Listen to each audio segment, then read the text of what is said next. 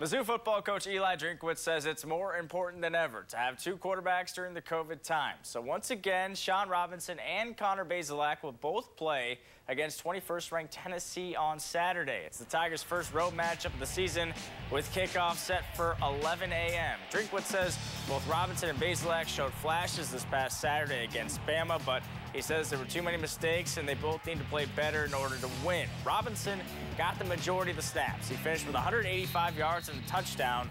The TCU transfer says the competition with Bazelak makes him better. Iron sharpens iron, and having somebody just pressing on your heels all the time is always going to keep you sharp and keep you trying to get better. So it helped me a lot. It doesn't change my approach at all. You got to prepare to play, and like he said, he's going to play both of us. So just whenever that time comes, just be ready for the opportunity. On the injury front, defensive back Jarvis Ware stayed today with a knee injury, but Drinkwitz hopes to get him back for Saturday. Coach added linebacker Aubrey Miller Jr. has opted out of the season. In COVID news, there were no new positive cases in the Tigers' latest round of testing.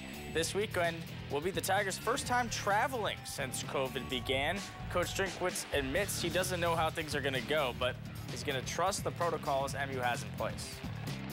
Anytime you travel on an airplane, the potential for contact tracing is extremely large, which is obviously what's happened with the Tennessee Titans and obviously what happened with Major League Baseball. So that puts a whole new stress.